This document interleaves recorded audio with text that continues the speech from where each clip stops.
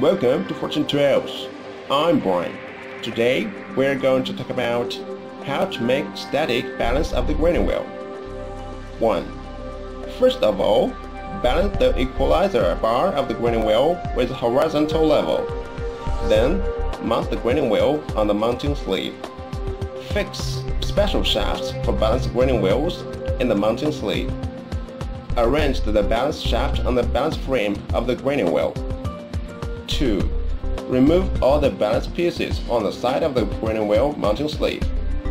Then wait for the graining wheel to stop itself. Mark the top of the graining wheel with chalk or anything else. 3. Turn the wheel gently again. Then wait for the graining wheel to stop again. See if the highest or lowest point is the same. If it's still the origin point, fit a balance block in the mounting groove of the mating block for the highest point. 4. Turn the wheel again. Look at the graining wheel after the balance block is installed. Which point is the new highest point? Then add second more balance blocks. Turn the wheel gently until the graining wheel can stay anywhere. The balance of the graining wheel is finished. Need more help? Search Fortune 12 at youtube.com or visit www.forturegoors.com.